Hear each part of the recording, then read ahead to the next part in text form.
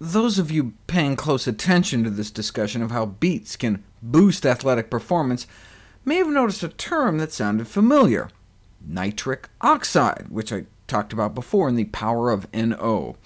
It's a vasodilator, helps open up blood flow. That's how those nitroglycerin pills work when someone's having angina. So if that's how beets work, no wonder it lowers blood pressure as well. Increasing athletic performance is nice and all, but if high-nitrate vegetables can do that, then these novel findings may have several clinical implications. A dietary therapy that lowers blood pressure and increases exercise tolerance may obviate the use of expensive drugs with potentially deleterious side effects. Look at this.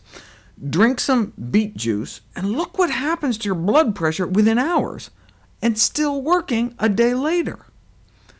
We've known that fruits and vegetables reduce heart disease risk, particularly dark green leafy vegetables.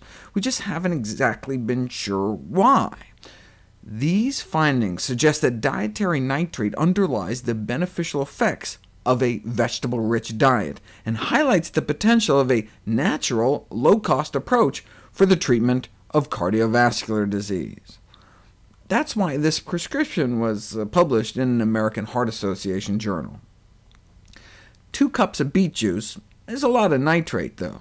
Although the magnitude of the improvement in performance after consumption of the natural vegetable juice beverage might seem surprising, it's important to note that the acute dose of nitrate used in the present study, a half liter, is 4 to 12 times greater than the typical daily dietary nitrate intake in the United States. Yeah, but if it's found in vegetables, how much is that really saying?